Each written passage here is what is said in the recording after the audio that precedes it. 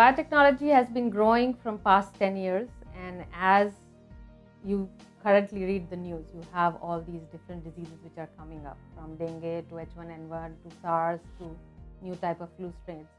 You need people. You need new researchers in India to tackle the problems which are here in our country. And we hope that students who come and study will pursue some of these problems which will help them tackle these problems in India and also at a global level. Plus, apart from that, there are industries. So student has an option of going to industry or academia. In today's world, I think just having domain knowledge is not going to be enough. So student at Shiv Nadar University, apart from just having domain knowledge, can have expertise in many other areas, which help them to become better global citizens and can do or fare well in real life settings where you are answering real life problems.